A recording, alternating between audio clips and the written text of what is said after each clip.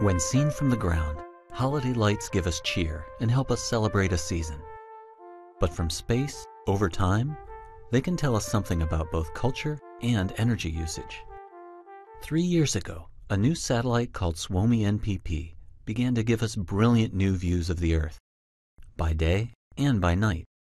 But as stunning as it is to see Earth all aglow, this is still just one composite image, averaging observations over a period of months. Getting the big picture from space is always helpful, but we can learn even more seeing that picture change over time. A NASA-led team of researchers has been poring over the data from Suomi NPP and compensating for factors like the reflection of the moon and the effect of terrain, clouds, and aerosols to produce a scientifically valuable product measuring Earth's lights on a daily basis. The first thing they noticed in the data was the effect of holidays. When we started looking at the data at night over the United States, we were expecting to see a lot of stability in the nighttime lights. And we were really surprised to see this vibrant increase in activity during the holidays, and particularly around areas in the suburbs. You have a lot of single-family homes with a lot of yard space to put in lights. Comparing the 6 weeks between Thanksgiving and New Year's to the rest of the year, the team noticed large areas where nightlights were 20, 30, even 50% brighter over the holidays, as shown here in shades of green.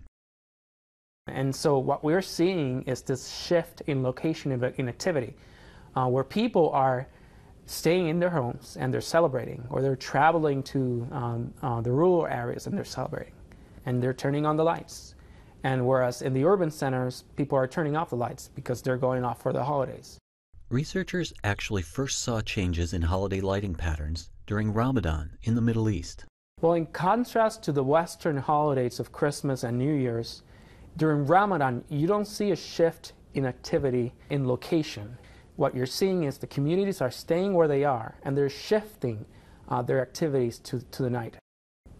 Another thing that the measurements are telling us is that it's capturing cultural differences even within a single community, like the Muslim community during the month of Ramadan. We're seeing patterns in behavior that vary significantly from country to country.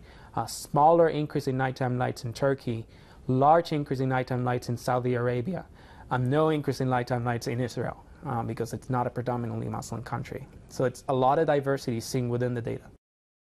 Because the night light data has such good resolution, researchers from Yale University have even been looking at neighborhoods within cities and correlating that data with known political and socioeconomic factors. But from a NASA perspective, why is it important to concentrate on Earth's lights from space? A lot of our capability focuses on using satellites to get a global picture of where we are with respect to the environment and with respect to the day-to-day processes that drives the Earth system.